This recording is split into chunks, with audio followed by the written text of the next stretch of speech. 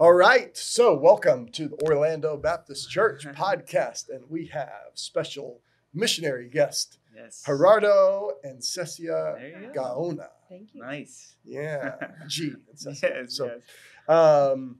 and so you guys are here for our missions week this Mhm. year, Yes. 2023, and we just thought we would sit down and have a conversation. So tell us a little bit about your kind of ministry background and calling. You Mhm. guys are going to Spain as missionaries, Yes. but you've been church planters Yeah. in Mexico. So Yes. tell us a little bit about that. Yeah. Well, you want to start? You want me to share my Who- story Yeah, first? sure. Okay, so for me, everything started when I was a child. Of course, my parents used to take me to a Christian church, and that's when I accepted Jesus as my Mhm. savior. But then, when I became a teenager, I started looking for a place to belong. Yeah. You know, it's very common. You start like hitting the 11, 12, and I started looking in the wrong places. Yeah. The popular people, the people that get in trouble and try to fit here and there, didn't happen. So one day on my searching for that place, somebody invited me to a youth group meeting. And I was like, well, whatever, it's a church, so I will Yeah. go. And that's when I was in shock, seeing a lot of people reading the Bible, singing, playing games to literally, where do you find a verse in the Bible? Yeah. I mean, that was like, Yeah. this is so cool. And then I felt so welcome. Whenever it was time to hear the sermon, people was paying attention. They were so loving. And that's when finally clicked on me. Okay, I can belong here. Actually, I think I belong here. Yeah. And that's a Baptist church. And that's where I started my relationship and my growing with Jesus. Yeah. It was like I went through discipleship.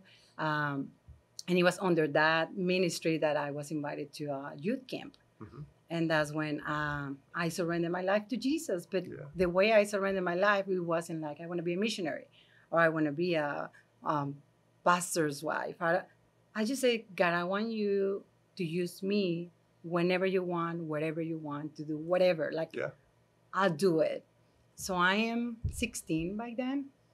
Come back home, continue my education, my regular life, and at the same time, I was being prepared in my local church to minister, like Mhm. to do anything. I was very involved in whatever was possible, if it was music or discipling other people or call it whatever. At the same time, I was doing my regular life. I went to college and everything, and then so my life looks like okay, normal, doing everything, and 2005, I'm already graduated. We're serving full time in our church, pretty much. We're full time work, full time church. Yeah. How do we do it? Yeah. I don't know. Yeah. That's a lot. But then that's when we saw the need of starting Yeah. another church. Yeah. So back then we're engaged, so that's a big thing, and we're presented with the need. We need to keep planting churches. Like, yeah, you're in Monterey, but people really needs to hear the good news of Jesus. Yeah. And this same country, like, we need to keep planting churches. And my fiance back then, he's like, of course, we're in, let's go. And I'm like, man, I don't know. I mean, yes, but at the same time, I'm like, I don't know. Yeah. I want you to picture my life at that point. My life at that point, I will consider it was pretty much perfect. So I've dated this guy for 5 years. 5 years. I'm finally about to marry him. So that's Yeah. pretty perfect. I graduated from the best private school in Mexico. I got the best job I could ever ask for. I have my family. We are super faithful in our church. We're growing. I support missions. I'm pretty sure better than everybody else, you know. You think that way. Like, why do you want me to leave this, Lord? Yeah. Right now. Like, right now, this is like everything. My life is just about to just, everything I ever dreamed, I have it. Yeah. So now you want me to leave it? And I was like, if I tell him, he's going to say, then I won't marry you. Mhm. And I'm like, 5 years of dating. I made them mad. And I said, I'm just going to keep it. Yeah. I'm going to keep it to myself. And another thing that I had in my heart that it was heavy. I mean, one thing is like, I cannot tell him I don't want to because he won't marry me. Then on the other side, like, if I ever go, I'm going to be the biggest disappointment to my dad. Mm. My dad has done everything for me, paying for that school. He's like super proud of who I am and everything that we have accomplished. And I don't want to be my dad's disappointment. I just don't want to. So I have those things in my mind. I just ignore them, continue, plan the wedding, get married. And after that, that's when I talked to him and I was like, gee, I don't think I want to do this. First thing he said, you should have told me before, probably would have canceled the wedding. And I like, well, that's why I didn't do that. I knew it. It was 5 years risking. Yeah. No, thank you. And but that's it. And then at the same, when we get married, I talked to my dad as well. And I said, Dad, I think we're going to go as missionaries. And he said, no words. No words, no good, no bad, just simply no words. And I took it like a bad sign, honestly. So what happened after that? Now I'm in the worst spot right now. What happened? God kept working my heart. Mhm. God didn't leave me. He was continuing working in my heart, even though I was doing everything I was supposed to, and my face was like I was okay with everything.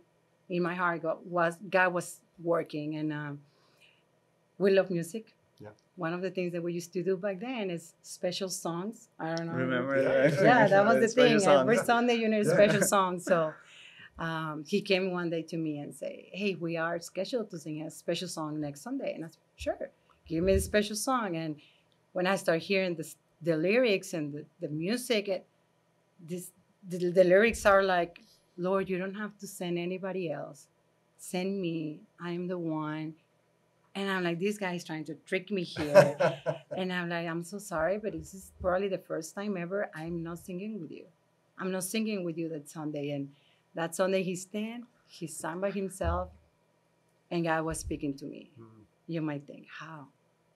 He can speak through the Bible, through songs, through people, through many, many different ways. Well, God spoke to me that day through questions. Question number one was, why you don't want to go? Why? So I know the answer. Well, and I can be honest with God. Well, it's my family, my house, my life, my job, my. And then another question interrupt that. And the other question was, who gave you all that? I mean, it was literally God working in my life. Yeah.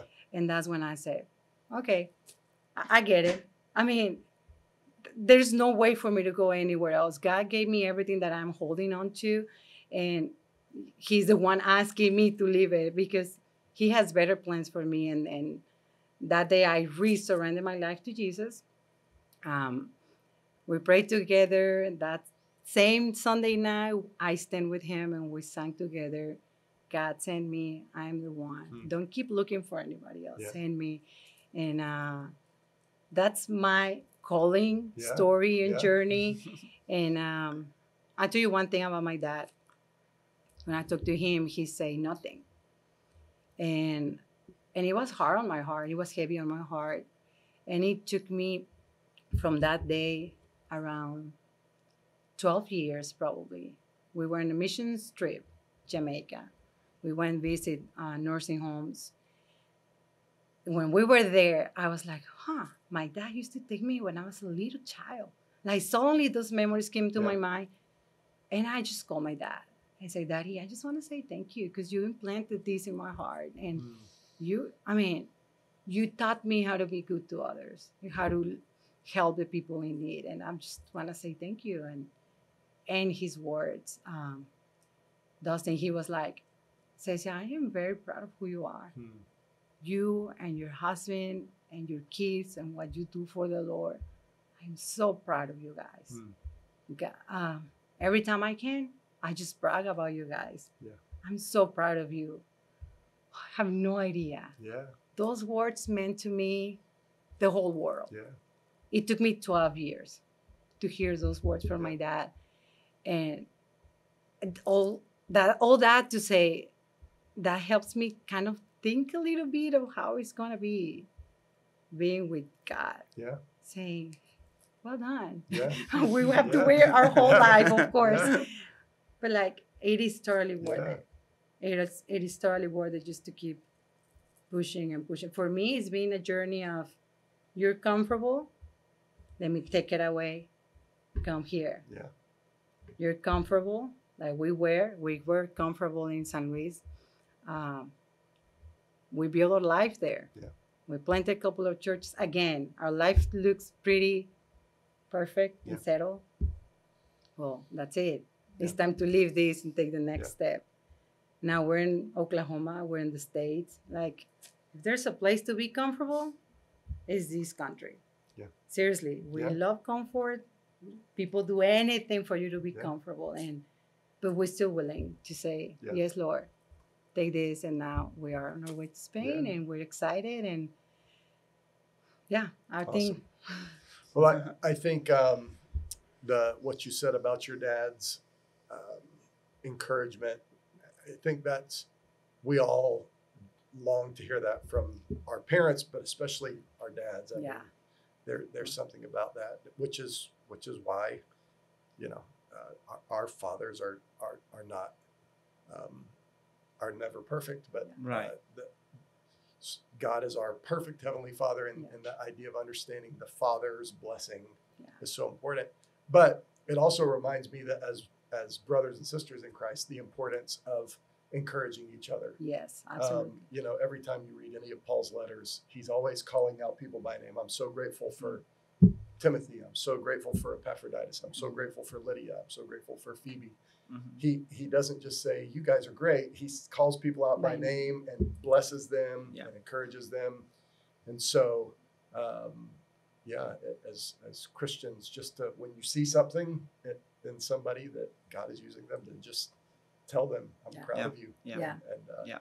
And we shouldn't, God has designed us to want that blessing. Right. Yeah. So we can do that for each other. So you guys are kind of young professionals, newly married, and Yeah. and you go to plant a church. So Yes. kind of what was that journey Yeah. like? So, when I just to recap real quick my story, I heard the gospel as a kid, right? As a young guy, teenager is when I I heard God's voice in my life, right? To say like, hey, surrender. Yeah. Surrender like means just give me all of you, right? So I was 18, I think. And I was already thinking, okay, I think I want to go to law school. Hmm. You know, I want to go to law school and want to become a lawyer. But it resonated in my heart, in my mind. But I want to be whatever God wants me to be. Hmm. And I didn't know exactly what. It just, if you kind of try to figure out maybe a pastor, Yeah. maybe, Yeah. something. And so I surrendered that. So I went to law school. In 2005, I was already working. But as she said, we were trained by our local church. And we were involved in everything you can imagine, But but Yeah. the kids ministry, that's funny to say. I never worked with kids ministry. So yeah, and a lot of theology learning, preaching and studying the Bible and teaching and all of that, and then became a youth pastor. Well, more a college Mhm. pastor, Mhm. and so yeah, it was 2 years into working. She was working as well. We were engaged in 2005, and our pastor came and he said, hey, so the vision is to continue planting churches, and we were thinking of you guys. And he's like, how about that? What about your decision? You made a decision long ago, like maybe to get into ministry, Yeah. something. And it's gonna get scary. Yeah. It gets scary. Like, okay, I think I figured out my life. You're in the path. Mhm.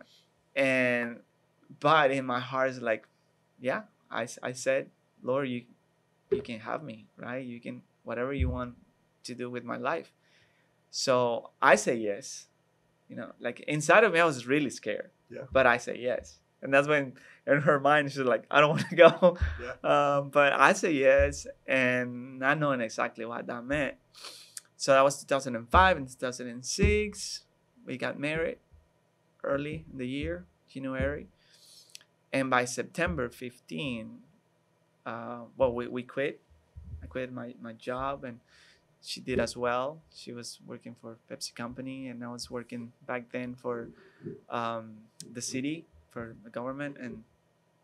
And so what do? We put together a team. Well, I didn't put it together. They put it together, my pastors and all like that.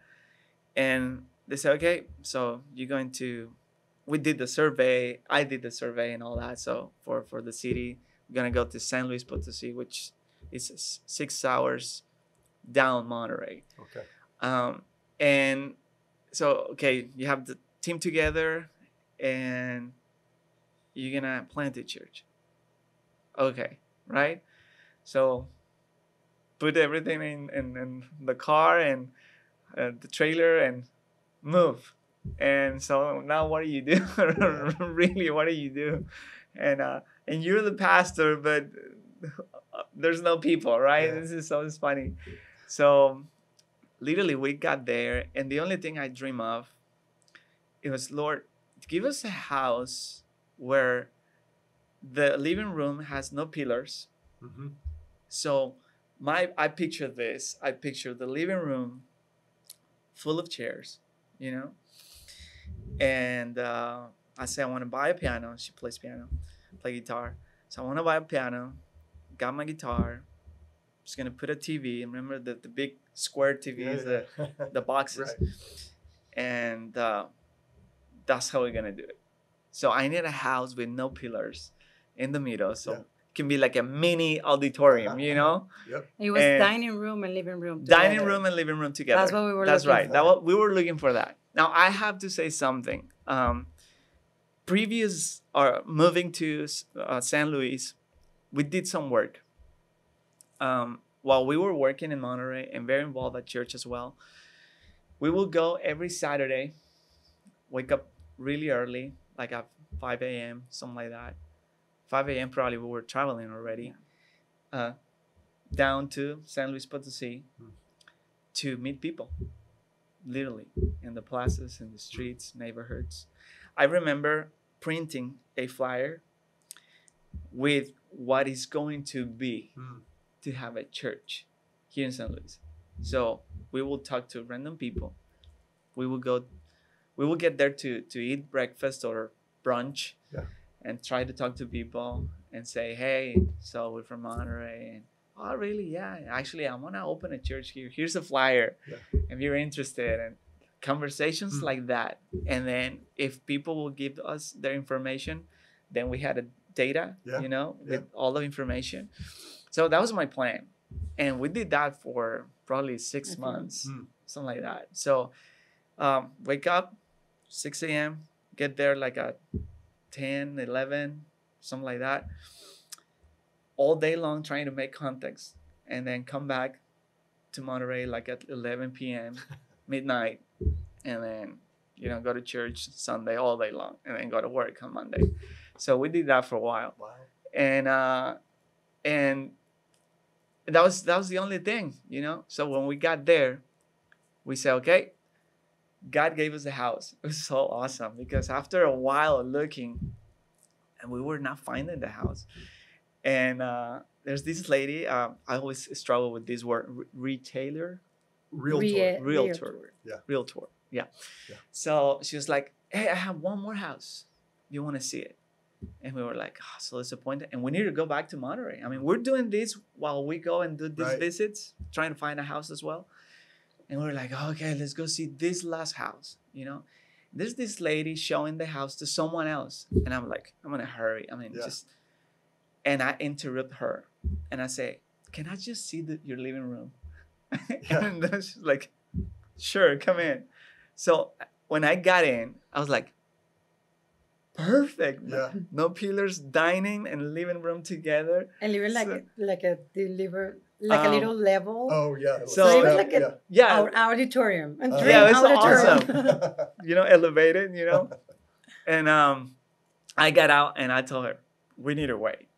We need to wait for these people to get down, see the house. I said, this is the house. This is the house. And it was so awesome because as soon as the other people left, I talked to the lady. I said, hey, how much? Just like, Yeah. really? Yeah. And so it was funny. That's how we started. Wow. That's how we started. And then, well, God bless it. We will get out when we moved, get out every day. I mean, what's your schedule? You have no schedule really, just there. We convert that house into the church. We live there. We have one room for us, literally. I mean, it is just different, I mean, seriously, we were limited with finances and all that stuff, so you have to think out of the box, right? That's what you need to do. And one room was practically ours, and the rest of the house, I set up an office. I set up a like nursery room, and the like kids like elementary in the backyard. There was a room, like a service room, and that became that. And the kitchen, it was pretty much everyone's kitchen, and then will come and serve themselves. And but as I said, God bless it. Awesome. And soon enough, people started to come because we were out there just delivering flyers and trying to make contacts and things like that. And that grew in about a year. And we needed to get out from that place and rented a bigger place and supporting missionaries year 2. Immediately. And I mean, but because we believe in missions so much, and we said, Lord, if you want to use us like out of this country to another country, we're willing. We will get passionate about it. I mean, we started supporting missionaries immediately. And we said, Lord, so wherever you want. So in our ministry, we had the opportunity to go places and see Argentina, for example. And we were there with a friend from our church in Mexico. He was an Argentinian. And when he moved back to Argentina, we went and visited, and we did ministry a little bit over there, experienced ministry. It was incredible. And then we visited Brazil as well. So we were just praying, Lord. And it wasn't like a survey indeed, but our hearts and minds were open to that. So we will see the city with that eyes, maybe here, And then South Africa, Durban. We visited many places in South Africa, and it was just the two of us, like saying, Lord, whatever you want, right? And we were this close to say it is South Africa, because our hearts were like, man, there's a lot of need. And but while this happened, a good friend of ours here in the States, they were following our ministry, and they knew of our desire to become missionaries, maybe. And one day we were visiting our friends here in Oklahoma, and they said, which is our pastor today, he's like, hey, Jen, says, what's going on with you guys? Are you ever going to be missionaries? Like getting out of Mexico and go somewhere else? And our hearts were like, I mean, yes, we thought about that, but we're doing great in Mexico.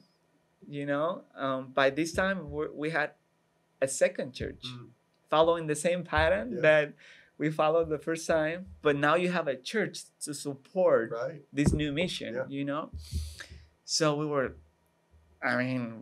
doing great. But when you say that, it's like, I don't know. I mean, that was in my heart, but it's not happening.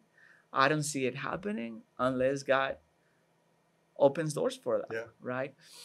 And our friend here in the U.S., he said, Pastor, he's like, we've been praying for you guys for years. And here's what I would like to talk to you and say. We would love to be your sending church if you guys come to the U.S., partner with us for a few years. You learn other ways to do ministry. make some contacts, build a foundation here. We would love to be your sending church, launch you to another part of the world. And for us, we were like, oh my goodness. I mean, it was just incredible. Yeah.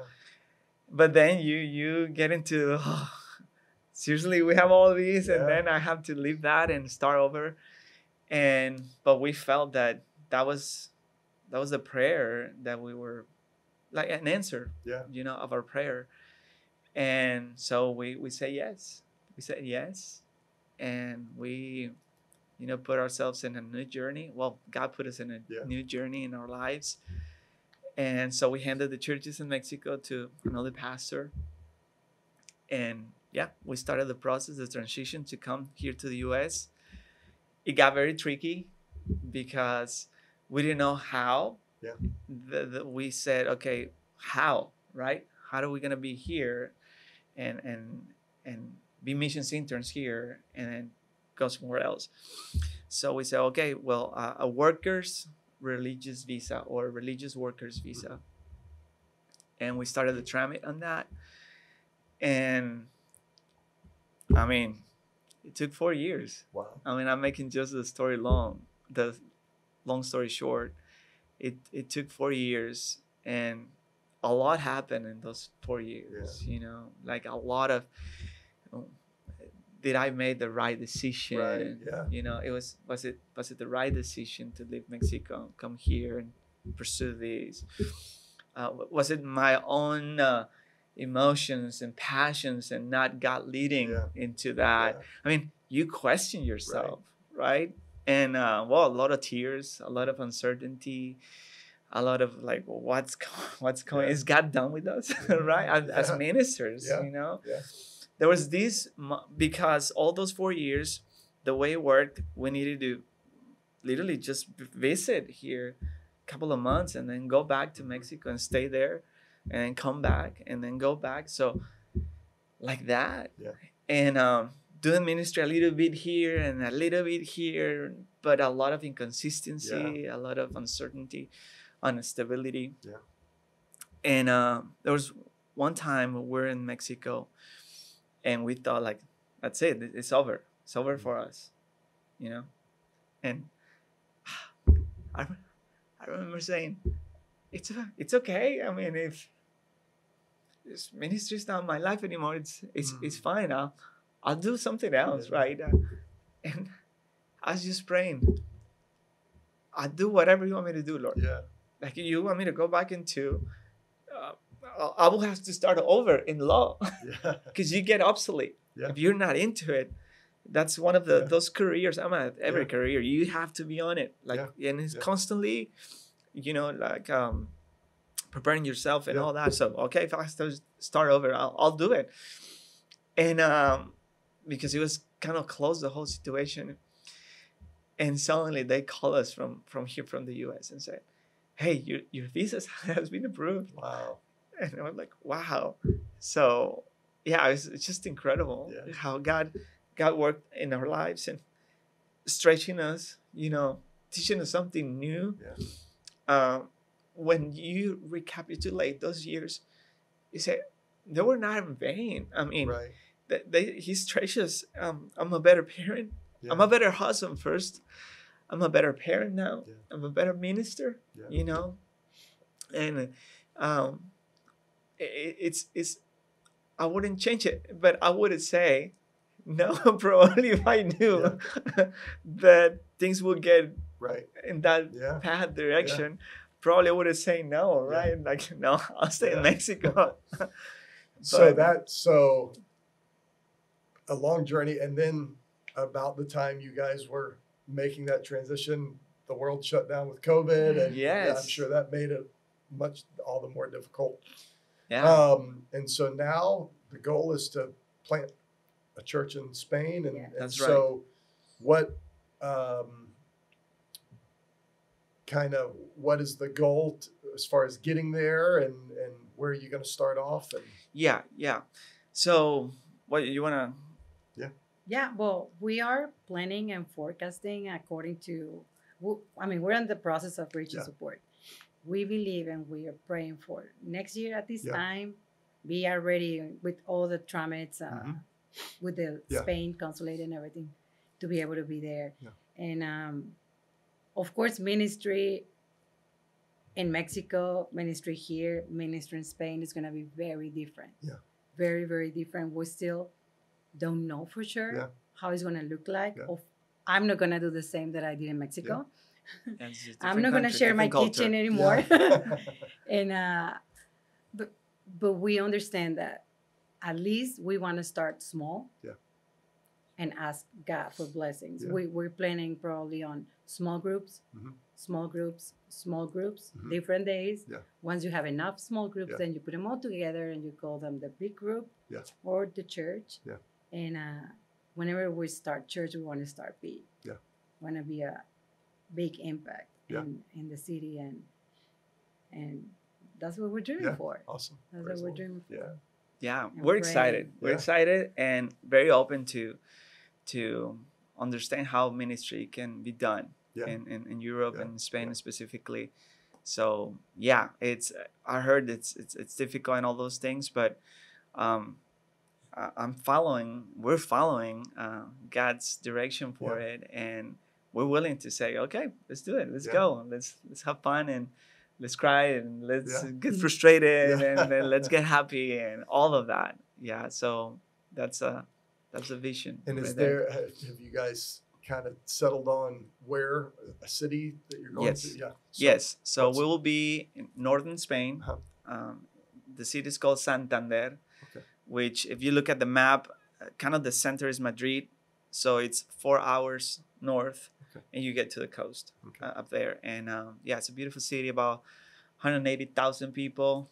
With, you can search it, probably 4 to 5 um, churches as Christ as Mhm. the center of it. Mhm. Mhm. Like, I don't know if that makes sense. Yeah. Preaching the gospel Right. as the only way, like Yeah. Jesus. Yeah. And so it's incredible. Yeah. It's incredible, and that only that, and of course there's a lot of buildings, Catholic buildings, Right. and all that, but they're empty. So there's a lot of need, Yeah. and we want to be used by the Lord, and create make an impact right Yeah. there. Awesome. So yeah, we're excited about that. Awesome. Well, so you guys got married in 05, 06. 06. and planted the church in That same year. San Luis same year. And then how, when did you plant the second church? It was 6 years into it, Okay. So like 16. 2012. approximately. And then, And it's funny because we had missions in our hearts. yeah. But because we didn't see it happening, G's like, okay, I probably won't go to Argentina right now, or Africa, or this or that. Well, let's start something Yeah, here. start- I can do something Yeah. here. Yeah. And that's when, I mean, it was God moving his heart Yeah. to, let's do it again. Yeah. And that's the reason why, Yeah. like, if we cannot go anywhere else, well, Yeah. we can do it here. Yeah. Yeah. And absolutely. we went for the second one. Awesome. And then, how long after the second church was planted did you have the conversation about transitioning to? About 4 years, Okay. probably. Awesome. Yeah. So, and then you handed those off to leaders there, Mm-hmm. and I assume still Yeah. going. Yeah. Praise God. Yeah. It's working. And we don't go off that often anymore. Yeah. To San Luis. Yeah. All of our family, it's in Monterey. Yeah. When we moved to San Luis, it was just us. Yeah. So yeah, but yeah, it's a lot of learning, a lot of, okay, why can we do the same? I love the missionary said the other day here at church, like, oh, the secret sauce, tell them about Jesus. Yeah. That's the Yeah. secret sauce. Yeah. So for sure we will find ways to be effective. Awesome. And in Spain we understand it's going to be different Yeah. than in Mexico, than here in the US as well. Well, thank you guys for your obedience and faithfulness to God's calling.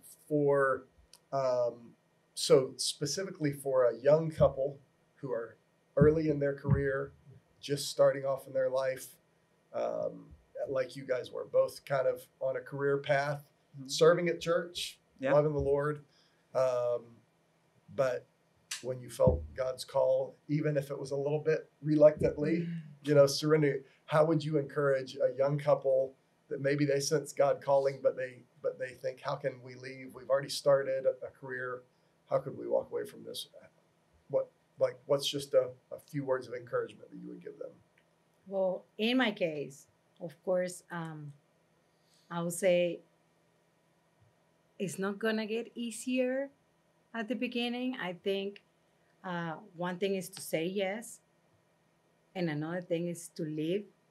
So once you say yes, and once you're immersed, just stay faithful. Yeah.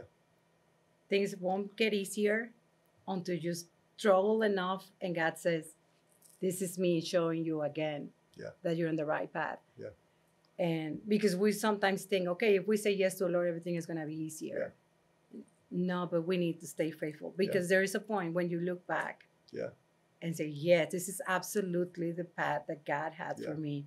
And just stay faithful. Yeah. Stay faithful. And when tough times comes, get surrounded with people that loves the Lord and loves you, and stay faithful. Stay faithful. Awesome.